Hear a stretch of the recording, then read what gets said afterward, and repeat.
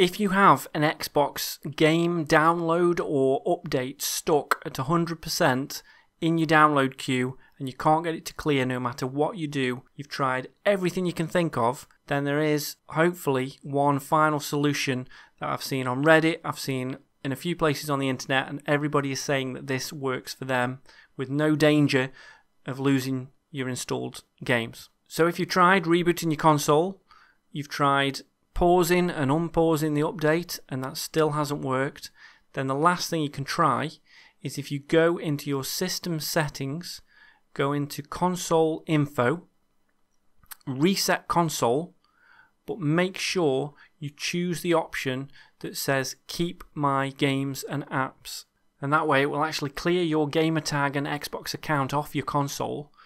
It will clear all your saved games, but they are safe on Xbox Live, so they will re-download the next time you play the game. So you will need to log back into your console as though you're setting it up for the first time with your Microsoft account details, but you won't have to reinstall any of the games that you already had on there. They should remain after it's done this reset.